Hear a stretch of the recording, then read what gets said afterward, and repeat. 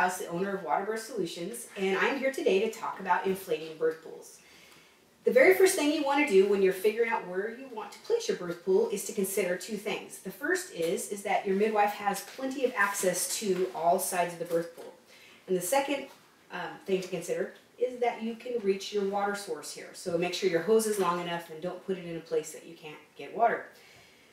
The first step is to lay down a waterproof barrier. We've already done this in this case, basically where the pool's going to go. And also we did sweep to make sure there's no sharp objects because you wouldn't want to accidentally puncture your pool.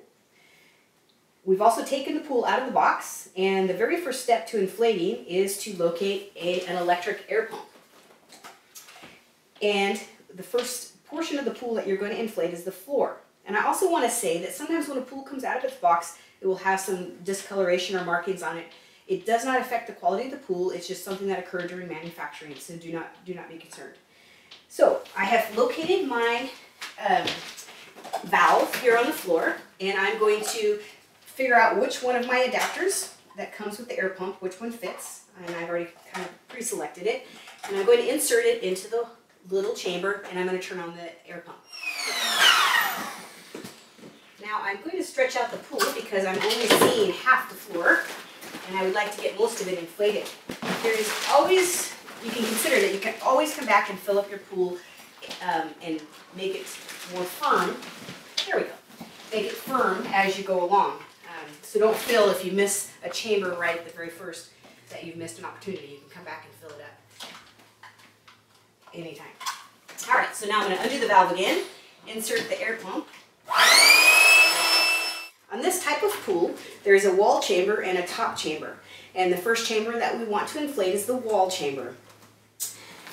If you have a 3-ring pool, like a birth pool in a box, you're going to fill up your bottom chamber, your second chamber, and then your top chamber in that order. So I'm going to locate a valve, and on the AquaBond, all the valves are on one side, and they screw off like that, creating a very open hole. Again, I'm going to figure out which one of my adapters fits into the hole, which happens to be the same one as before.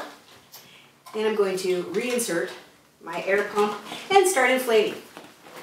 It doesn't have to be totally firm at this point, but it'll be nice because it'll start to give the pool some structure.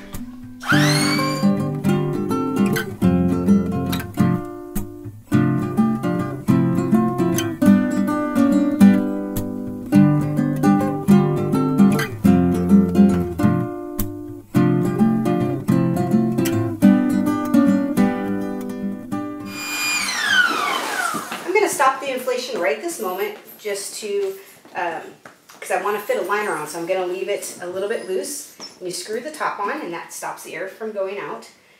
And then I'm going to go to the next chamber, which is the top ring. And I'm going to do the same process. But again, I'm going to leave it very wrinkly because I want to fit a liner on.